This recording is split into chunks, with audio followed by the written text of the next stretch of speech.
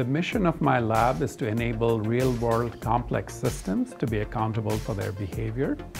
And we are particularly focused in behavior that has implications for privacy, security, and fairness. Automated data-driven systems increasingly make decisions that affect our lives. These systems often make use of machine learning and other artificial intelligence. And they make decisions like which advertisements or recommendations should be shown to which individuals. Does a set of medical images indicate that an individual has cancer? How likely is a criminal offender to commit a crime again? Yet these systems behave like black boxes. We do not know why certain decisions are being made. My research seeks to enable data-driven systems to be accountable for their decisions.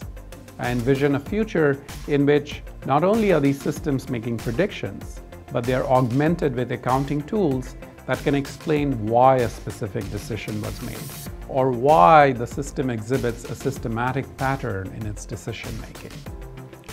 We built an accountability tool and used it to study the Google advertising ecosystem.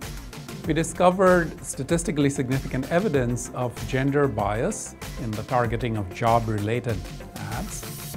We also found evidence of the use of health information in the targeting of ads related to rehab.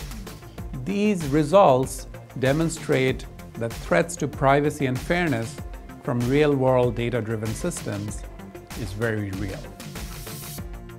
An accountability toolchain that we built jointly with Microsoft Research runs daily on Bing's production system, checking the privacy compliance of millions of lines of code every day.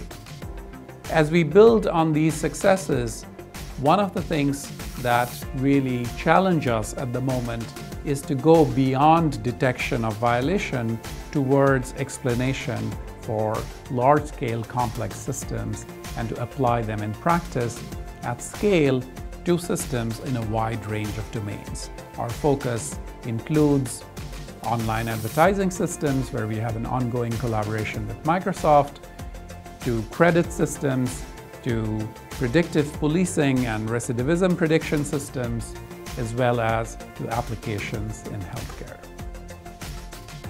Moving forward, we would like to build on these successes to have large-scale tools that can explain decisions of machine learning and other data-driven systems, and to leverage that understanding to repair systems to avoid violations of privacy and fairness.